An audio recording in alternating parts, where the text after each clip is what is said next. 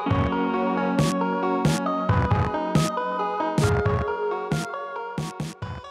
back for episode 31 of the Goliath GameCast. I'm Charlie Rogers, and as always, I'm joined by Nick Steinberg.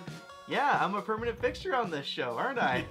Yes, as always, right? Yeah. I don't know who else I would be talking to down here by myself. Oh man, one of these days I'm just gonna get an email that's like, "You don't need to come today." It's like, oh no, I've been replaced. Bye. Bye. I don't even know who. I don't know. You find somebody. I'm sure. Hey, get my wife down here. Yeah, you know, my dog Rudy. Oh, okay. Rudy would be a better co-host for sure. I don't know. Charlie has like the coolest dog. He's just so chill and gigantic. Yeah, he'd probably fall asleep within 30 seconds of the podcast. Yeah, it'd be great. So. Yeah. Lots of interesting topics in the world of gaming over the past 2 weeks. Starting with, so last week, right before we did the podcast, I got a press release from Nintendo just kind of mentioning that they're going to have a big announcement at 5 p.m. We shot the podcast well before that, so we didn't have a chance to talk about it previously, but basically they announced the Nintendo Labo. So what were your initial thoughts about the Labo when it was announced? Well, I was just thinking, when you kind of told me about that first email, I think we just started kind of speculating, right? Because the wording was really weird. It was like, oh, I don't know, something like change how interact with games. It's like, oh, what are they gonna do? And were you saying it's like, oh, maybe it's gonna be like a redesign of like the Switch or just something like crazy? Well, the thing that threw a lot of people off with the speculation was they mentioned that it was for the kids or like the kid in you or whatever. Yeah, child at heart. But it's like that could be like a description for any Nintendo product, really. Absolutely. Right? Yeah, at this point. So we've had like almost 2 weeks, well, pretty much right on 2 weeks now to digest this. So what are your thoughts on the Labo? I think it's neat. Me too. It's one of those things that I'd like to get my hands on. It would be a lot more justified if I did have children, but yeah, I'd like to try it out, because the thing is, like, and I think this is the big question that keeps coming up, is how durable is it going to be? Yeah. Because these are like, cardboard, cutouts, and you make these little, man, I don't even know how to describe this thing. It's so weird. Yeah. Yeah, you're essentially, I don't know. Yeah, it is tough to describe. Yeah, right? Like, you're trying to think. It's toys that incorporate the Switch screen and Joy-Con that are made out of cardboard. So cost is extremely cheap if these parts were produced in, plastic. Oh, sure, like, if it was like a Lego thing or something. This might be something that we wouldn't even probably see released. So the idea that they can make it cheap out of cardboard, I guess we should quickly touch on the price here. So the robot kit is going to be priced at $79.99 US. Yeah, that's kind of the expensive one. Yeah, and they kind of showed off the Robo kit. The Robo kit with like really interesting, I almost want to say circuitry, but mechanical, like they showed the inside. It's like a whole series of pulleys. That's one thing that really excites me, is like, even for myself, like I feel like these would be really fun to build. Yes, just because there's like a lot to it. Yeah, and, it's like the whole build. You get the building aspect, and then you also get to play with it. So, I mean, if you're doing it for kids, or if you don't have kids, it can still be fun. I mean, there's no reason why we can't. Hopefully, maybe do a video on Goliath about. I'd love to. About the process of assembling it and trying it all out. Well, I think that'll be the question too. Is how compelling the software is, right? Because we kind of saw in that demo reel of doing the little, it's like almost like mini game type things. It's like, how compelling like game experiences are those going to be? Like, are they going to be kind of like a full game thing, or it's just going to be like another like, like we've seen on countless, or like, well, it was on the Wii mostly. It was like the Wii Party and those kind of releases, Wii right? Music, which Wii wasn't Music, really where it just kind of became this collection of sort of mini games. That's kind of how I feel this is going. Well, you're right. It's going to come down to how well the software is implemented into the system, right? If it's not good software, then Labo's not going to succeed if it's not fun to play. The piano looks really cool. Yeah, the Variety Kit is going to sell for $69.99. And you get the piano, you get the little remote control. It's like looks like a little bug. It's like RC car things or something. Yeah, it's fishing rod. Something that looks like kind of like a steering wheel. There's like that motorbike thing. Yeah, it's got the handlebars or whatever. Yeah. So interesting. That one really interests me. The handlebars. If you can do like a little racing game where you can control the momentum by revving the handlebars. So the more I think about this, initially I was like, this is not for me, and I have two boys. Right. the more I think about it, the more compelling it is. I personally would probably go for the variety pack over the Robo pack. I think so too. Just because I like the variety of experiences. A bunch of things. It seems kind of interesting. So, yeah. I mean, I guess we can discuss a little bit. I found it really interesting that, you know, Nintendo has done. We're going to speak after this about the Nintendo earnings report. Right. Nintendo has just done so well in the past year. I love the fact that they can now feel comfortable to do something crazy. Yeah, take a chance on something, right? Yeah, because they already know there's a lot of, you know, Switches in the wild now. They're going to continue selling more, and they can come out with something kind of kooky like this, you know. It is very much a classic Nintendo move. It's like, oh yeah, of course they would do something like this. They're going back to their roots of being a toy company, and Nintendo has always released, you know, even you see it in their consoles. That they really are a toy company at heart. And if Sony or Microsoft were releasing something like this, we'd be like, what are you doing? This cardboard crap? What are you doing? And it's like Nintendo does it. It's like, ooh, that's kind of neat. It would seem desperate, like they were grasping at, you know, trying to find the next new thing. But for this Nintendo, move doesn't. It's just like them, like they're like having fun. Yeah. I just love, like, when I initially saw this, I'm just like, okay, yeah. But, like, in the best way. I'm like, good for you, Nintendo. Like, I love that Nintendo is willing to take these chances, and the more I think about Labo, the more interesting it is to me. I mean, people are going to be able to produce 3D printed parts. You're going to see a lot of, like, third-party productions of both the cardboard. Yeah. You can actually, like, I've heard print out, like, the stencil to make the pieces. So if you do break a piece, there's no reason why you couldn't take a piece of cardboard, trace around it, and essentially reproduce that piece of cardboard. I would assume that would be pretty easy. Yeah. Duct tape, you can just duct tape the whole thing. And it solves everything. That would make it super durable, right? Yeah. But yeah, you'll see companies probably reproducing a lot of this in like the 3D printed form. So it's not cardboard; it's actually like a lightweight 3D printed plastic. So it'll be interesting to see what happens there. Kind of staying with Nintendo here, we just today got the Nintendo earnings report for, I guess, the last quarter of 2017. Yeah, for the 3 months ending in December 2017. Yeah. Now, we had heard before Christmas that Nintendo had hit that 10 million mark, or were approaching that 10 million mark. Yeah, right? And they were they increased, I think, their forecast for the 1 year mark that they would sell 14 million Switches. Yeah. And now it's up to, is it 15 million? They've increased their projections to 15 million. As of right now, I think the number is 12.13 million units sold.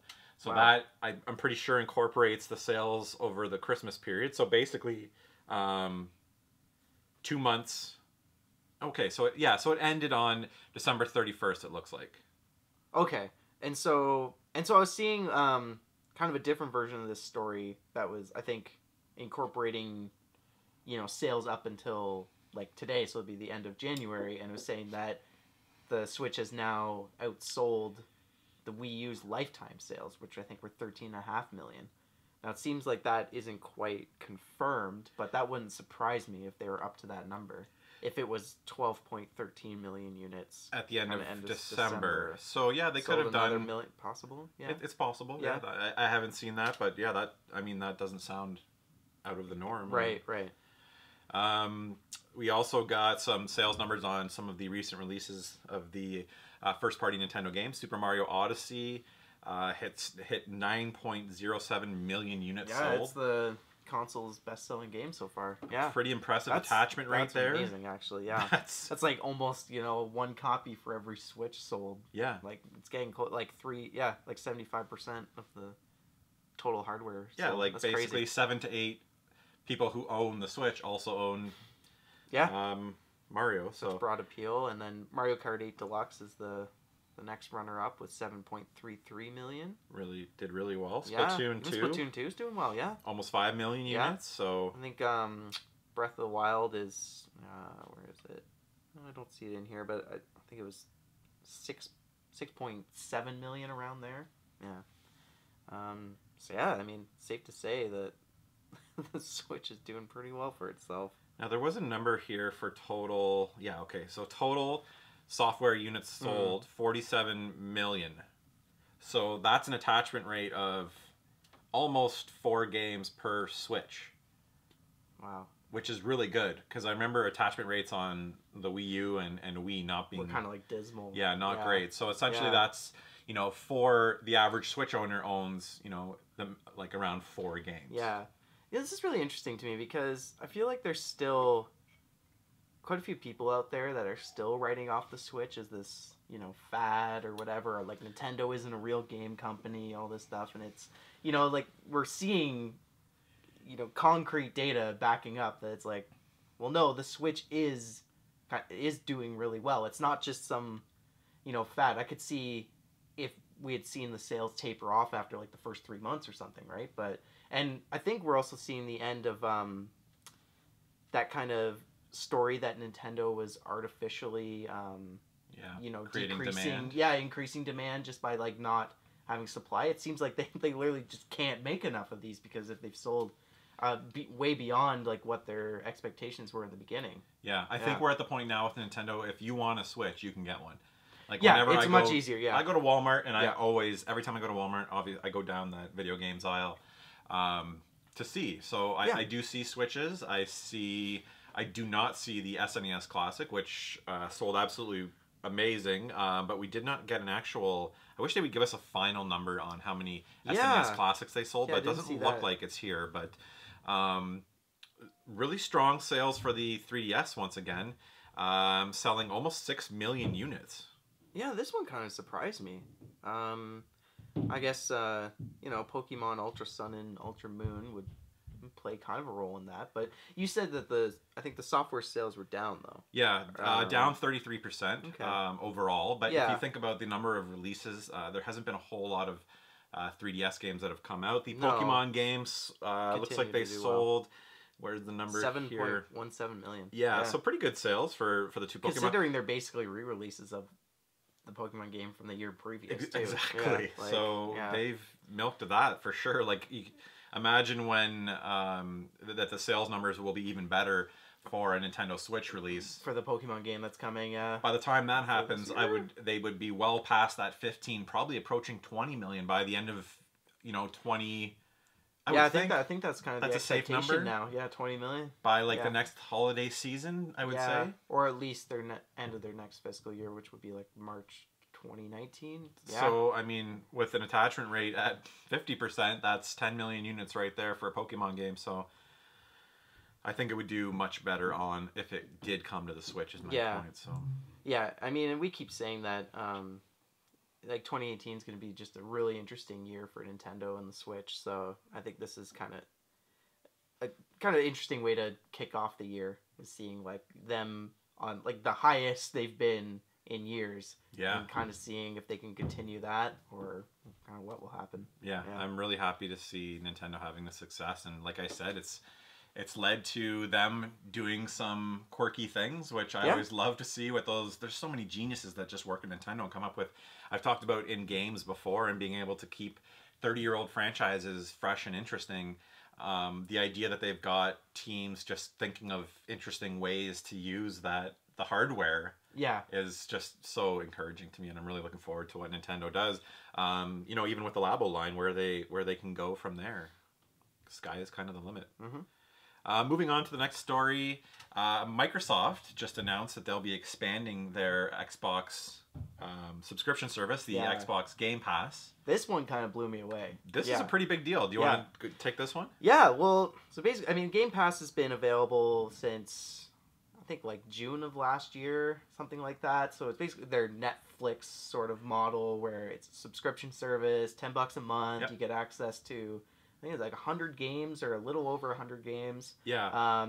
Xbox One. Yeah, mix of Xbox One, 360. Yep. Quite a few 360 games on there, but that's kind of to be expected. But, you know, unlike something like PlayStation Now, where you're streaming the games, these ones you can download every game. Yeah, that's a big thing, which is huge. Yeah. For I think everyone. I mean, the whole idea of streaming games is interesting, but it just... in practice, I feel like it's just... I would much rather have that game on my hard drive. Yeah, and it's one of those things where as long as you keep that subscription, you'll be able to still access that game. And even if that game disappears from the service, as long as you have it downloaded, you still essentially have it. Yeah.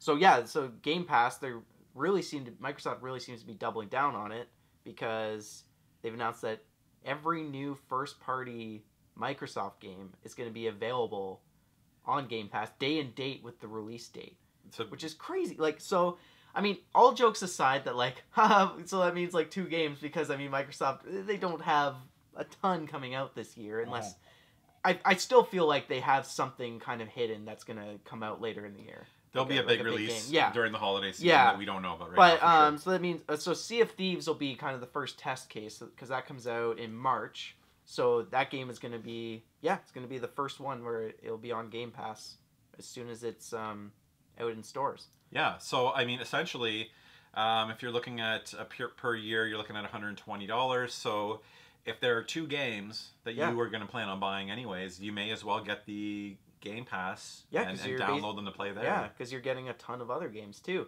And I think they said that they're going to add like all the first party games to it at some point. Like, they haven't talked about like previous games, which, so by this wording, then that means I thought they did, but I don't know. They may have, but I haven't. I don't think they have. Because I want to know, like, are we going to get Forza 7? Forza Horizon 3. Right, yeah. Like, are those games I believe that's already on there. I think Gears of War 4. Is it? I think so. I know Gears is. Halo 5 is definitely. Yes, Halo 5 is. I have the list here. Yeah.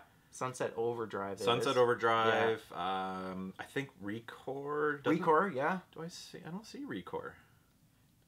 I know Recore is. Yeah, I just went through the library the other day. Yeah. Okay. Yeah, Recore, you're right. Yeah. So there's definitely, I mean, State of Decay, the first one is on there. So State of Decay 2 will be on there. So here, the three main 3. Yeah, the 3 main games we'll get in 2018 are starting with Sea of Thieves, Crackdown 3, and State of Decay 2. With the latter being 2 games that I was definitely going to buy. But Sea of Thieves has a beta right now, or an alpha. I can't remember what exactly they're calling it. But it seems to be pretty good. People seem to be enjoying their... I'm excited about it, honestly. Yeah, so it's definitely something that I'm willing to check out. So my point is, I think the day that it's released will be the day that I jump in. Yeah. You know, and I can sell off some of, my Halo games. I'm sure that's worth $3 now. And get rid of some of the games I have in my library and maybe, just play them through there. The other cool thing is they've confirmed that any of these games that you can also play on PC, through the Xbox Anywhere, you'll also be able to do that if you have a Game Pass. So you could play Sea of Thieves on PC, you can play Crackdown 3, whatever. Yeah. That's a huge seller for me. Yeah. So you're essentially getting, your PC library up too. I wonder if Crackdown will show. I mean, Cuphead. I wonder if that'll show up in there.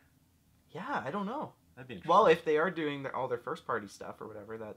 Or was that? No, it's not first party. Oh, that was. Oh yeah, because it's Microsoft Game Studios games. But you would think that with the games that the third party games that are on the service right now, there's some interesting stuff.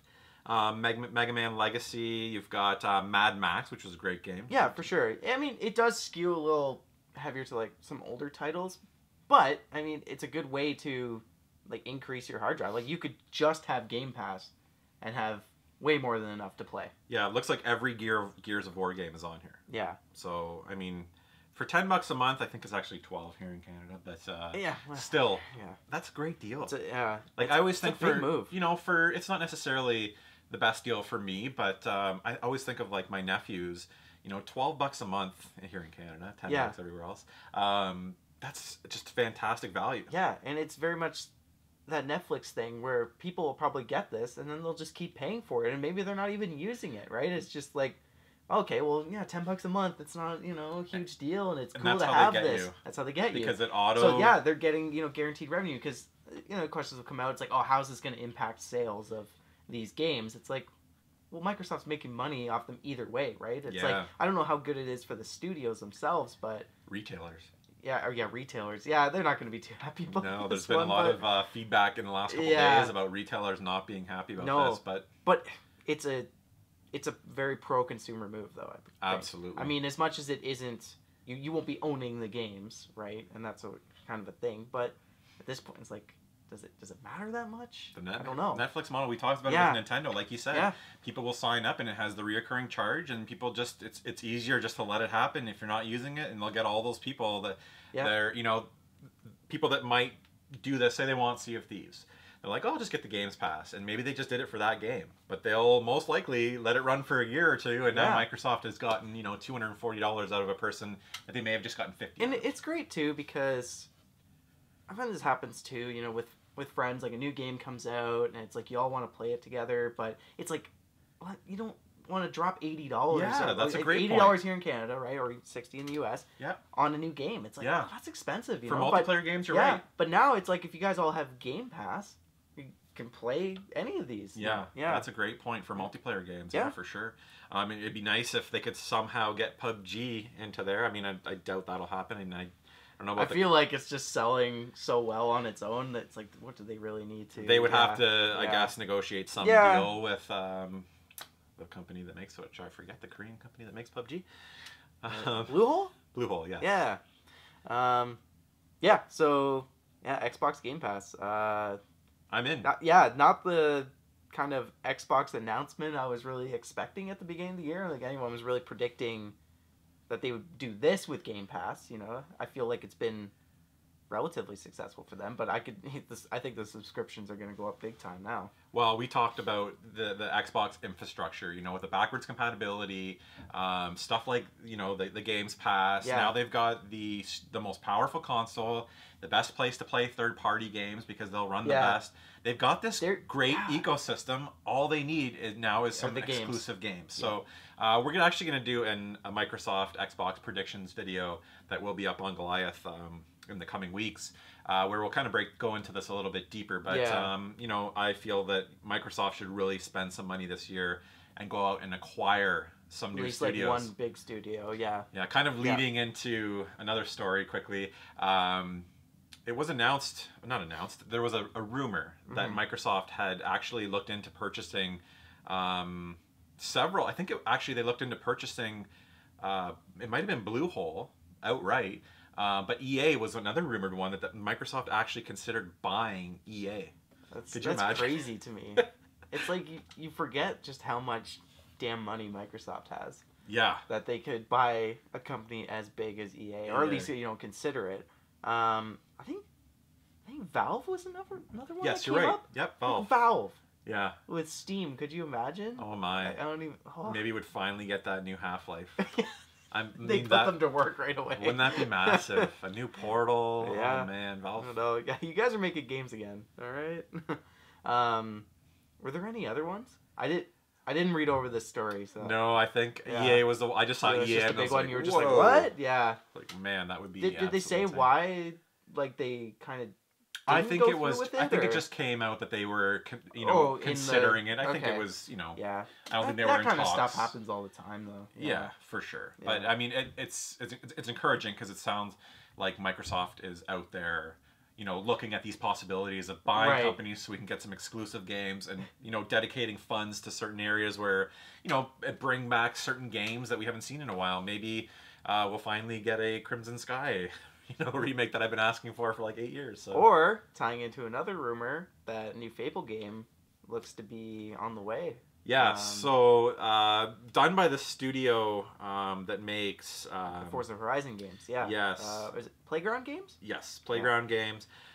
So, in 2017, Playground Games opened up a big new studio. And they hired a bunch of project leads who had worked on previous games like Metal Gear Solid, GTA, Hellblade, Senua's Sacrifice. Yeah, I think Horizon Zero Dawn was the other one. Or I don't know if they got anybody from Horizon, but I've heard that they said like Horizon was the big game that made them think like, gave them idea for like a new Fable. So that excites me. Yeah. So I mean, I absolutely loved the first and second Fable. Never played the first. Love the second one. The third one, I think I got about halfway through. I never made it to the part where you become the king. And start. I don't even remember if I played the third one, but I remember the second one was like. Back to it actually. I'm working on my top 5 games of all time, and I'm actually gonna have to go back and look at Fable 2 because I remember absolutely loving that game. Wow, I mean, 5. I don't know if it would make okay. top 5. Yeah, you just want to. But I just remember really loving that game. So yeah, me too. I played that obsessively. I would love to see a Fable game redone. I mentioned earlier before we started the podcast that, if they were to do this, it would have to be, I just put as much time into this as you need. Yeah. Don't rush this out. and give us a proper Fable game. It's tough because Microsoft needs games now. Yeah, absolutely. But it's like, how long ago did they start? You know, sounds... not even just this one, but just in general. Like, how close are their, you know, internal teams or whoever they've hired, like, to getting some of these games out, right? Like, I don't know how far along the next Halo is and all that, but, yeah, I mean, yeah, because Fable has kind of come on hard times, you know, recent years. Like, they had that, what was it, Fable Legends, I think, was the one that was canceled, and it was, like, some weird, like, co-op kind of free-to-play thing. Yeah. I actually was kind of looking forward to it. Then it was, you know, I just want Fable. I mean, even with... Yeah, I just want, like, a return to... Even with Part 3, it was just like, oh, man, yeah, this is... I think it would be good, too, because now, you know, Peter Molyneux from Lionhead, who was, you know, the director behind all the first 3 games, you know, he won't be involved anymore, so they can kind of get out of the way of that, like, you know, promising the world kind of thing. They'll just, oh yeah, you'll be able to, the game will raise your children, and I almost wish they would bring him in some role, just because, you know, I think he has really good ideas for it. I associate that game. Bring him on as a consultant. And I really hope it doesn't lose that British charm. Yes. I love that. Me too. About it, yeah. So yeah, hopefully we see a Fable game. I doubt we see this in 2018. No, or even, I don't even know if we'll see an announcement, but I mean, yeah, if they are working on one, I think that's great news.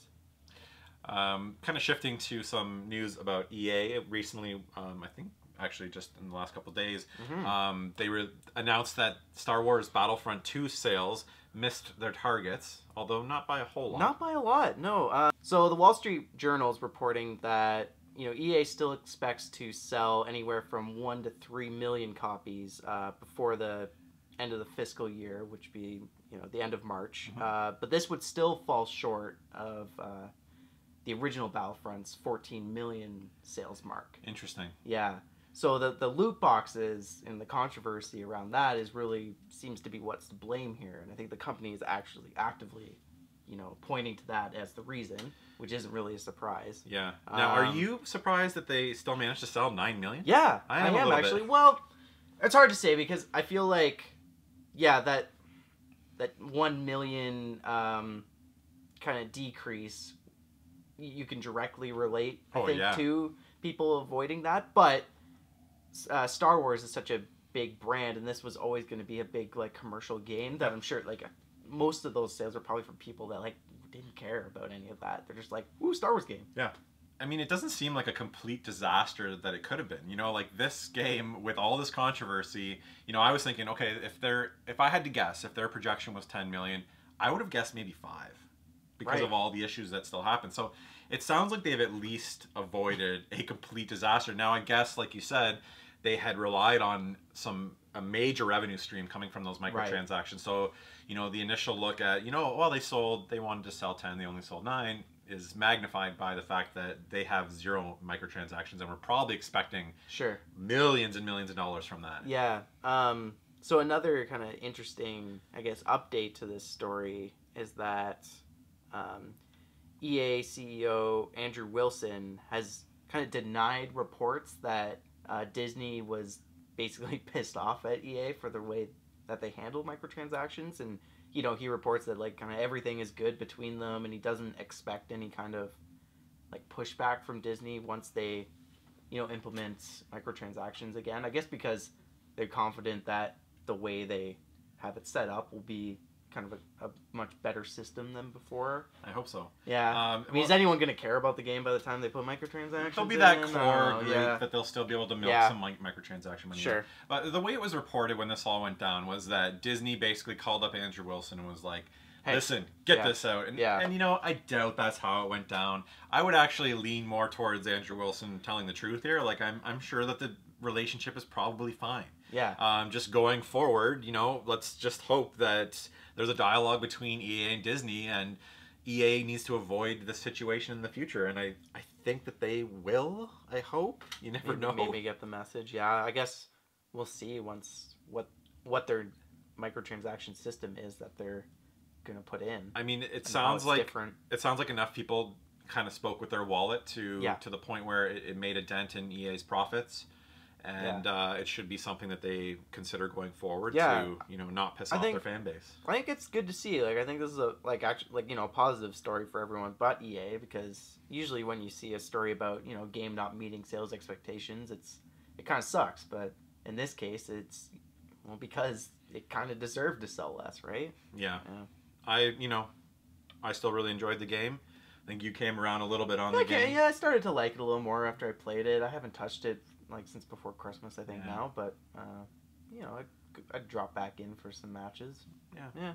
I just keep going back to I just feel so sorry for developers and producers that put a lot of work and love into this game, for sure, and to have it ruined by decisions that are made by higher ups is frustrating. I can imagine. Yeah, because those are the people that are receiving the brunt of the hate online. Jim Sterling just recently did a video kind of addressing that. I don't know if you saw. Oh, no, I haven't seen that one. It was really interesting, but he touched on that, these lower, developers that have had to deal with stuff and community managers specifically. Oh yeah. Having to deal with death threats because of decisions that were made by the higher ups, and they're the ones that are accessible. Because they're the face of the company. Yeah, and direct their hate towards. For sure. It's just the frustration is just not directed at the right people, and so it's unfortunate what happened, but let's just all hope that everyone has learned a lesson. Even other gaming companies who employ these models can kind of learn from this. So kind of sticking with EA here,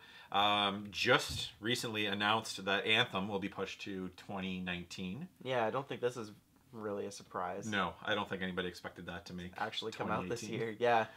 Let's hope it makes 2019. Actually. Yeah.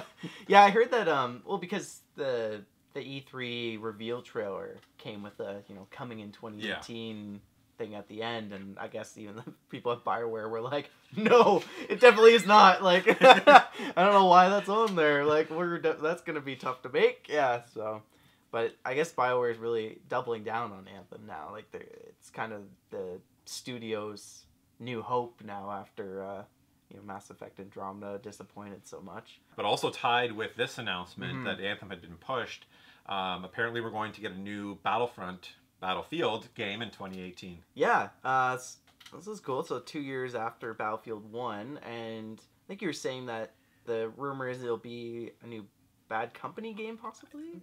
There's been rumors floated around. Yeah. I don't know how substantiated they are, but if you think about it, kind of makes sense. Yeah, because a new Battlefield game, they're still releasing content for Battlefield 1. I think it's getting I think it just got a new update or something like that. That game seems to be going strong. So I find it hard to believe that they would. Well, I guess they could go to a traditional modern setting of a Battlefield, but man, Bad Company. I love the Bad Company games. Everybody loves obsessed with the dialogue, one. the story, the characters, just a little bit different from the traditional Battlefield game. Yeah, but then you also get the awesome multiplayer too. So, yeah. I'd like to see them revisit this. Was it Bad Company 2 that kind of really introduced the building destruction and stuff like that? Yeah. That was I think it was the first one. Yeah, because that was when there was the big showcase for the Frostbite engine. Yeah. And then, I remember just being blown away by that. I was like, what? Blown away, huh? So, yeah, not all that surprising that EA plans to release a new Battlefield game this year, but I think we're both hoping it will be a Bad Company game. Yeah, I'm super not excited. something else. So kind of, moving on, switching gears here, getting out of the news bit, I'd like to talk about kind of what we've been playing lately. Okay, well, I haven't been playing a whole lot. Oh, Charlie, you're killing me here. I've been playing mostly retro stuff. So okay. I'm actually working on updating our or creating our top 25 Dreamcast games of all time. I think we have a top 10 list up right now on Goliath.com. Needs some updating. But as we've mentioned before, I have a complete Dreamcast collection, so I've been working on pushing that out to a top 25 Dreamcast games of all time. So I've been kind of doing a bunch of research, playing a few games there to develop that list. That and just some kind of retro Game Boy games. I've been playing some Kirby Star Stacker on my original Game Boy. Oh, nice. Which is a game I always go back to. Yeah, I've heard you bring that one up before. Puzzle games on the Game Boy. If I'm just sitting on the couch watching the game, I love pulling out my old Game Boy and playing through some of those. I think I saw you playing Picross on the Switch. Picross on the Switch. You're right. You know what? That's my unwind like before I go to bed game. Yep, that's because a great one. it like it kind of like taxes me, right? Like mentally, and then I just kind of fall asleep but from it. Not super stimulating. No, it's just kind of like, all right, it's a puzzle game. Gotta figure this out. Yeah, that was my wake Love up that one. Saturday morning with my coffee, play a couple puzzles. Sure. Yeah, Picross S on the Nintendo Switch. So there's been some interesting releases in the past 2 weeks. The biggest one being one that you're playing. Yeah, just started playing. So preliminary thoughts here, but Monster Hunter World. Do you have much experience with the Monster Hunter games? Not really. I jumped in on the 3DS, one of the 3DS releases, and put a couple hours in. Okay. But not really. Yeah, it's been one of those series I've always just kind of looked at as like, oh, that looks cool, but I don't know.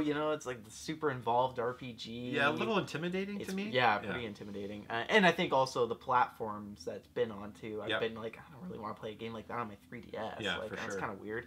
I know there's been some console versions, but so this is the first like really big budget Monster Hunter game. So it's on Xbox One and PS4. I'm playing it on Xbox One. Just started up last night. Mostly played the create a character mode because it's pretty in depth. Pretty exciting. So I made my character. He looks like just like Geralt from Witcher 3. Okay, cool. I went out because there was like a preset that kind of looked like him. I'm like, well, that's what I'm going with. Yeah. My Monster Hunter is gonna be. It makes sense, right? Yeah, I think for sure. he's a Monster Hunter in the series, and he looks a lot like him. It's pretty cool. And then you also get a cat companion, which is like the cutest, coolest thing ever. It's like this little like cat that'll walk around and he kind of helps you. I don't really know how he plays into like what his function is in the game yet, but you get to design your cat too. Oh, cool. Which Can you pick a dog instead of a cat? No, just cats. Unfortunately, yeah. So if you had to describe a Monster Hunter game, like what would you say it's like a cross between? It feels like a cross between a lot of things, and granted that like I haven't even fought a monster yet. Like I've just started kind of tooling around. Like I'm trying to pick my kind of my weapon, my starting weapon right now, which is actually more of an in-depth task than I thought it would be. That's one thing I remember. And so it's cool because a lot of like Dark Souls a little bit when it comes to that. Yeah, and well, depending on which class you kind of pick, because I wasn't expecting this. Like I thought it was kind of just a hack the same button if you're doing melee to chop at guys, or I know there's ranged weapons too, but each like weapon is way different from the other one. It feels like you're playing a different game. And certain bosses require you need to use this weapon on this boss for the situation. That's what I remember about the game being really interesting. So I was really just going in and being like, okay, like what weapon do I want? Oh, this one's cool. I don't know about this one. Like it's like some really slow ones. Like there's like those huge swords, like the Buster swords. So you're really slowly moving around, and I think the one that I'm going with is, and it reminded me exactly of the Switch weapons in Bloodborne. So it kind of is this like sort of sword and shield at first, and then you put them together and it turns into a big thing. I'm like, this is so cool. And so I think that's the one I'm gonna go with. But it's it looks like a beautiful game, like really in depth. Very JRPG, which isn't usually a genre I tend to be drawn to. Yeah. But just the kind of the co-op factor really, makes me want to. I think this will be the one that I really kind of sink into. Yeah, you're playing it with someone else, or yeah. So my roommate actually, he's the one, he bought it, and we have kind of shared Xboxes or whatever. We both have. We have them actually set up right now where both TVs are beside each other. It's like ridiculous. Awesome. Yeah, I'm like, let's just leave it like this. This is the greatest. Like I don't even have my Xbox in my room anymore. But... right in the living room. It's just like there we go. Yeah, the life of a bachelor. That's awesome. I know it's ridiculous, but we're gonna play through that, and then a couple of our other buddies are getting, so we're gonna have a 4-player team. That's cool. Yeah, I can't wait to jump into that. So I'm gonna play more. Over the next week or whatever, and next episode I should have a lot more thoughts on this game. But right now I'm excited to try it out. Yeah. Some other interesting releases that came out this week that we haven't had a chance to play yet, but we saw Dragon Ball Fighters. Apparently that's the official pronunciation, which I don't know. It's a capital Z and it ends in I don't know. Yeah. Okay. It looks really good. I saw it briefly at the Namco Bandai? Yeah. Namco Bandai booth at E3. Yeah. Made by Arc System Works, the worked on the game, so really renowned fighting game. Yeah, what else creators. have they done? Why can't I can't think of Arc anything System right Works. They did the, I believe the Blaze. Remember Blaze Blue or Blaze Blue? I'm pretty sure that's Arc System Works. Yeah. Really gorgeous art style. You were saying kind of a lot like kind of the Marvel vs. Capcom craziness. Which... Well, it's a 3-on-3 fighter. Yeah. Yeah. This one surprises me. I want to play it now. Actually, usually I'm like, well, I was a fan of Dragon Ball, like growing up, Dragon Ball Z and everything like that. I used to watch it. You know, kind of casually played some of the fighting games, but there's been so many of them that it's like, you know, there's an announcement of a new Dragon Ball Z game. It's like, I don't care. Yeah, and you're just like, oh, another, cool. You know, here's the quarterly Dragon Ball game. But I've heard this one is the best one. Could be the best one ever. Yeah. And, you know, that gets me excited. Like, it's like a legitimately good fighting game. Yeah, I'm not a Dragon Ball Z person. I know nothing about it. I but feel like that totally might not even be it doesn't necessary. Matter. No, in this one. like I see this game, it looks great. Yeah. And I hear that it's a great fighter. I would definitely check this one out. Yeah, so hopefully we'll get a chance of one of us at least to play it. You know, at some point, I'd like to check it out. Yeah, we'll have to reach out and maybe see if we can get a copy and give our impressions. Yeah. Another game that really has interested me is Celeste. Made by just heard about this a small company called Matt Makes Games. Now they made the Towerfall games, Towerfall Ascension, which I played to death on the PS4. Did they have anything to do with Ori and the Blind Forest, or is it just because so. or is it just because the game is getting kind of compared to that? No, because I heard something tied with it with Ori. Pretty much all the games they've made, from what I know, are that like 8-bit. Okay, kind of retro style. It seems like they're using the same engine as Towerfall. It looks like a lot of the movement is very similar to Towerfall. Towerfall Ascension, if you haven't played this, I played it on the PS4, but I believe it's on the Xbox, I'm pretty sure. I think so. Fantastic multiplayer game, like almost like a 8-bit Smash Bros kind of like. With I love the arrow physics in it. Oh yeah, you're basically jumping around and trying to shoot the other players and with you can arrows. Do, like, air dodges. It becomes like deeper as you get better at it, right? You can pick up different types, exploding arrows. There's like portals where you can jump. Yeah, you can jump on their heads. You jump through the bottom and you come out the top. Oh man, frantic multiplayer fun. I really love that game. So this apparently there's a really interesting story. Tied with this, so which I just assumed it was. There's a name for these platformers, but it's a lot like Super Meat Boy, where like literally you're constantly restarting the level, where you die like a lot. Like it's a really tough platformer, which can kind of scare me off a little bit. But the interesting thing is like I keep hearing that there's a really interesting story tied to this game, which makes me want to play it even more. And I heard it's like frustrating in that sense, but kind of like Cuphead and stuff like that. Like you instantly are back if you die. Like it's just an instant reload, so you're not like having to deal with that loading frustration. Right? That's key. Yeah, so like I always remember that with like Trials HD. Yeah. Remember that? How quickly one button, boom, you're back. Right. So you don't even care. You're just like, all right, go again, go again. Yeah. And before you know it, it's 2 hours later, and you're still on the same level. Still on the same damn level, and you're ready to throw your controller across the room. Yeah. So yeah, Celeste. I believe it's actually out on the Switch. PS4 that's and probably Xbox. The platform I'll pick it up on. Honestly. Yeah, the problem with that is the D-pad. Now I have one of those cool 8-bit Do controllers that has a proper D-pad, so I would probably use that or a Pro controller. Although quick side note here, I did see that there are some custom shells now that you can put on your Joy-Cons for your Nintendo Switch. So basically you take it apart and you can get a left one that has a D-pad. What? So basically on the inside it would just compress the button like it were an actual D-pad.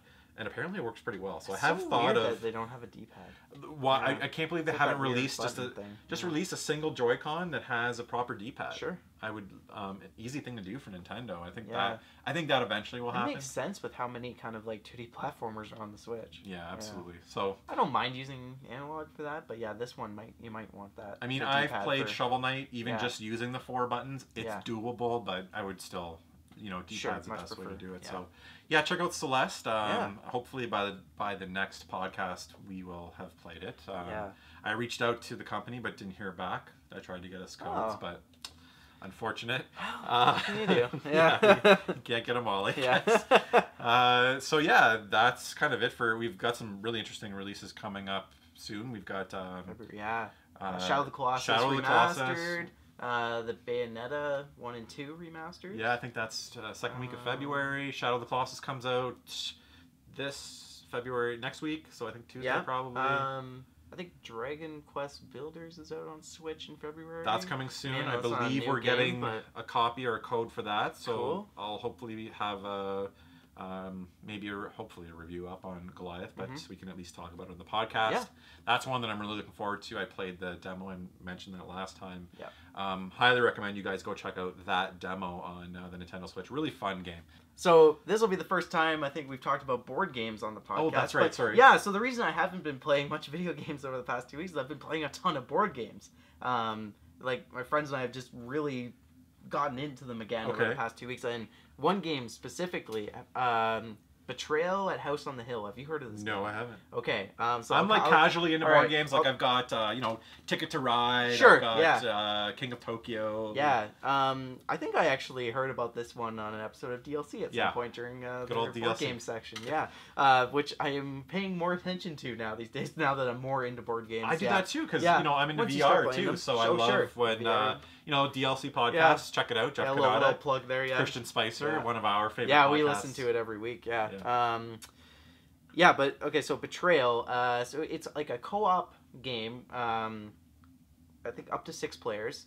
You start out basically exploring this like kind of haunted mansion, and each turn someone goes and you're exploring rooms. Essentially, is the first part of the game. The game's set into 2 different stages. So the first part, you're exploring rooms. You're kind of picking up items and more like revealing the house, and it's kind of different each time. So there's an upstairs and there's like a basement, and you can only access those at certain points if you reveal certain tiles. Like a Fog of War type thing? Sort of, yeah. Okay, interesting. It's with like tiles, so you kind of pick it up. So and it's like as you get further, you flip the tiles to reveal. Yeah. Interesting. Yeah. Now, are you working together? Yes. Okay. Cool. Yeah. Like at first you're doing that, and it's not like really a lot of like teamwork going on at first because you're really just collecting things. Like each character has like stats too that you have to like keep track of. Okay. So you could like find an item that gives you like +2 might or something, and things like that.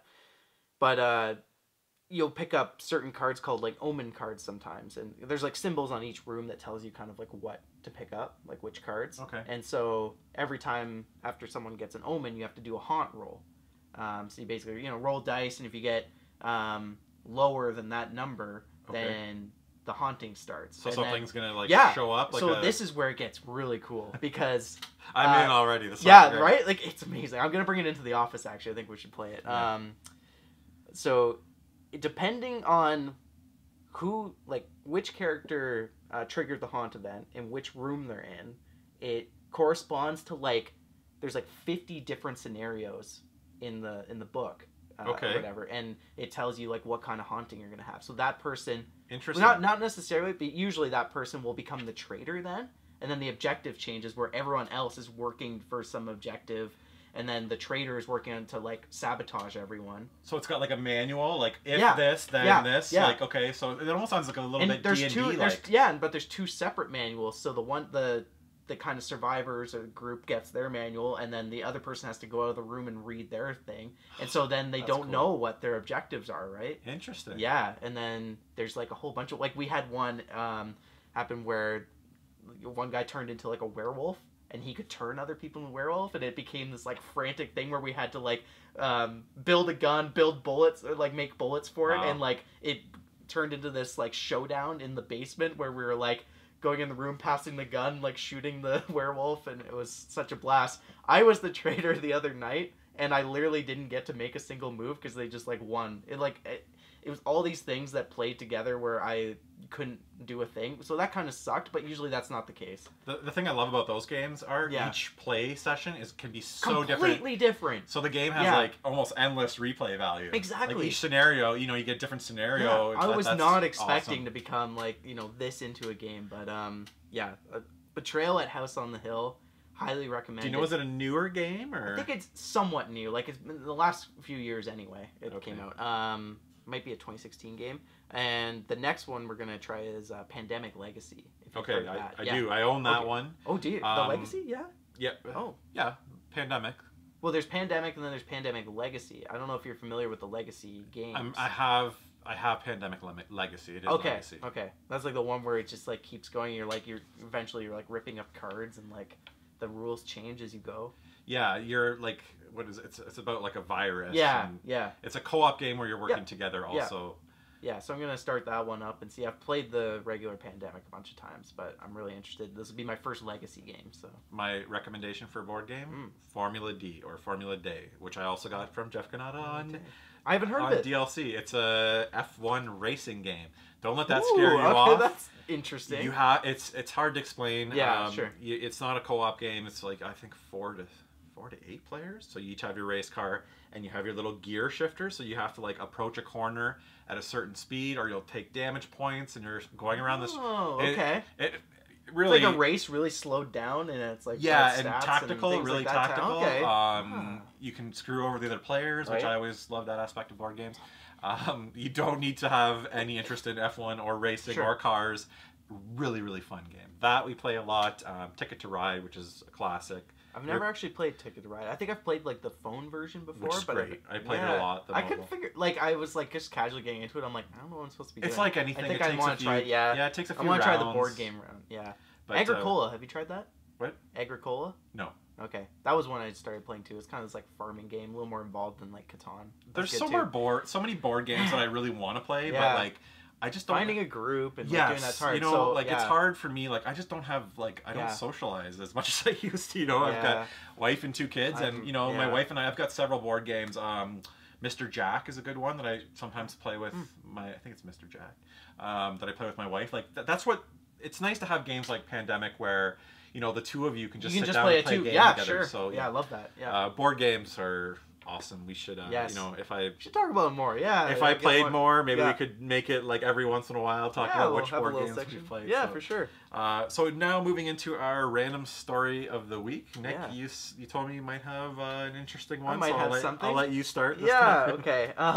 So big headline here. This is from Gizmodo. It says, we don't even live there yet, but humans have already left over 400,000 pounds of trash on the moon. Interesting. Yeah, so it's kind of going over just, you know, how much space crap NASA has dumped on the moon from, you know, the various missions to the moon. Yeah. Although there haven't been any in, like, what, 45 years now? Yeah. Neil Armstrong. So, yeah, we visited the moon 12 times. There's over 400 pounds of garbage up there. 400 tons? 400 pounds. 400,000 pounds. I don't know what that is in tons, okay. but... maybe you can look it up in the meantime. I don't think it really matters. No, but so, I mean, a lot of this is because of all the equipment, right, that they bring there. And a lot of it is designed to, you know, be left there just to make the journey home easier, right? So you figure, whatever, it's the moon. Who cares about dumping stuff there? Yeah. But I just think it's funny, right? Because if we ever, like this article points out, you know, it's like each moon landing has left behind 22,700 pound lunar lander, plus a bunch of other crap the astronauts brought along, like golf balls, $2 bills, and actual crap in the form of giant bags of human waste.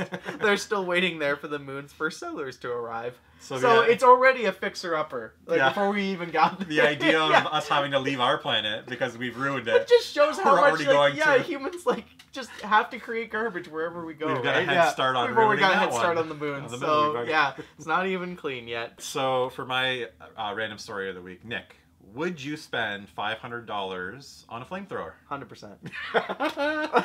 Now, I guess the next question is, what would you use that flamethrower for? No freaking idea. So, Elon Musk, his company, the Boring Company, which he created, I believe, to... Wait, is it actually called the Boring Company? Yes. That's amazing. He created a company called the Boring Company, I believe, in the past year, not too long ago. They're not coming out with boring initiatives. And I think their main initiative was to develop a system where they could cheaply dig tunnels. Oh. Because they want to be able to have, you know, transportation through an underground network of tunnels. Right. And right now it's like super cost prohibitive, and they want to find a cheaper way to do that. Which is really interesting. I mean, Elon Musk is my hero. This guy is a mad genius, and he's done a lot for, you know, electric vehicles and you know, solar panels and solar technology and stuff like that. He's really pushing technology forward. He's just a little out there, which I love. I think you have to be if you're doing, you know. I mean, I assume this. I think this started as a joke. Sure. And then it turned into something that they sold like $2 million worth of pre-orders for. A flamethrower, a legitimate Boring Company flamethrower. Apparently, they are legal in the States. So my first thought was, oh, there's no way this is legal in Canada. Yeah. Now it was recently announced that they are legal in Canada. Oh, well. But I would assume that there would be an issue of shipping a flamethrower to Canada. I don't know how that would work, but apparently owning send the canisters separately. I don't know, or whatever. Maybe that's it. Maybe they can't sell it with whatever powers it. I don't know if it's propane or what type of gas. But yeah, apparently it's legal if the flame is under 10 feet. Ah, interesting. Okay. So, there's been a bunch of video, like Elon Musk has been trolling people all over social media. So he's like, do not buy one of these flamethrowers. Like, he's like, I highly recommend you do not buy one of these flamethrowers. And then like 20 minutes later, he's like, unless you love having fun or something like that. And I think it started out as a joke, and you can still pre-order them now. And I actually thought about it, but then I was like, I don't know, it'd be cool to have. I guess it'd be more of a thing you put on your shelf and just be like, I have a friggin' flamethrower. Yeah. But the practicality and like, even like for fun of use, Devin at work mentioned that you could clear your snow with it. And I was like, that's not a bad idea. Not bad. Clear your walkway with a flamethrower. Forget the shovel, I got this. Snowblower? No way. Yeah. Defrost. Oh, do you need to defrost the car? My wife would be all over that. Remember I told you the story about how she cleared the snow with a shovel off my car? And she'd be out there with a flamethrower. And she's just going to burn the vehicle instead. I'm just like, bring this thing camping with you. Get your little teepee started for your fire and just hit it with a flamethrower. Yeah, get rid of that stick. We're starting the fire. Or you go like backpacking and you have like the super lightweight everything, so you're carrying minimal, but you're carrying a flamethrower to start your fires with. Right? So, or as a deter bears. Deter bears. Set bears on fire. Oh, the more I hear about this, maybe it's not a good idea. No.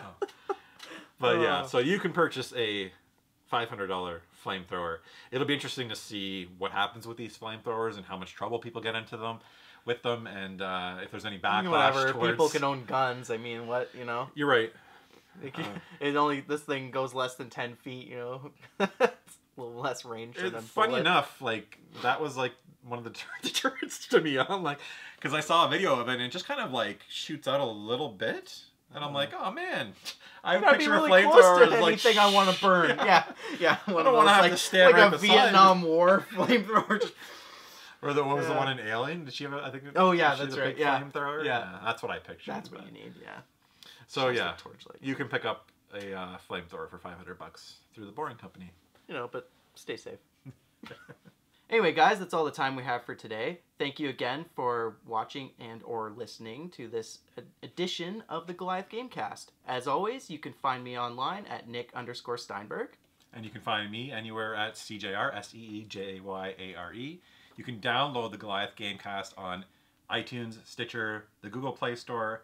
You can also see the video format of the podcast on the Goliath YouTube page or Goliath Facebook page. Thanks again for watching, guys. We'll see you next time.